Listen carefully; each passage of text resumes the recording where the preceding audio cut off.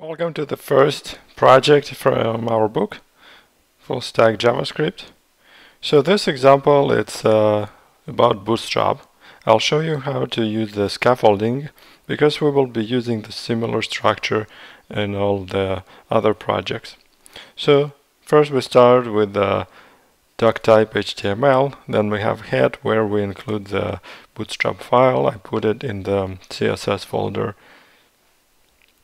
And this is the version 4.0.0-alpha, which is the latest as of this time. Okay, and then in the body, what you want to use container-fluid. This will enable the responsiveness. And then after the container, you have the row fluid. So this will be a horizontal row. And then span 12 basically tells that it's a width of 12,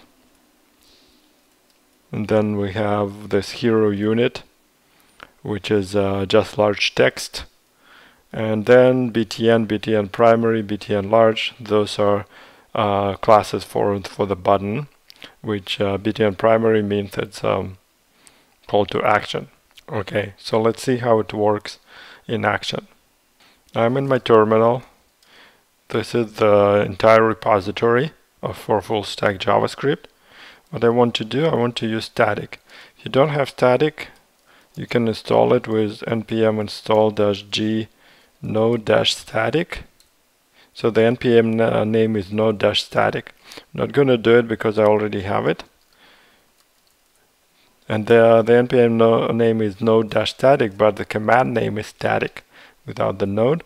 And it will start the local web server for you. It's a Node.js based server.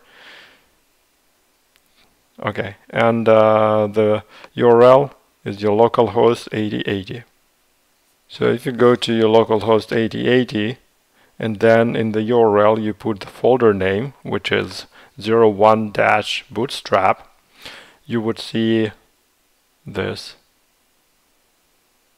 page. You would see something like this probably, but I zoomed it in a little bit. So here's our button.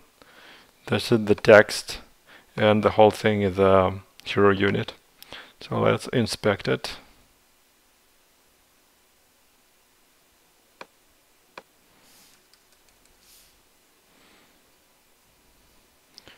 So we have two paragraphs here, and let me just go ahead and modify this HTML.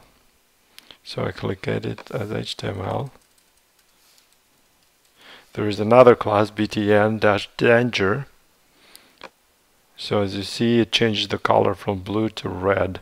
And there are many different classes for buttons. You can change the size. So basically the idea is that you don't use any of these styles on the right side. You don't change the color or the size. Instead, you would change the classes. And then the library has a lot of classes, so once you change the class, the style will change as well. So that's it for this project.